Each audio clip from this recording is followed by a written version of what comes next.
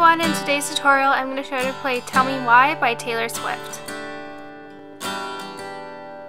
As always, the sheet music that I use can be found on ultimateguitar.com.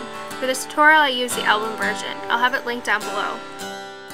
There are 8 chords needed to play this song. There are C add 9, G, D, E minor, C, A, and D over F sharp.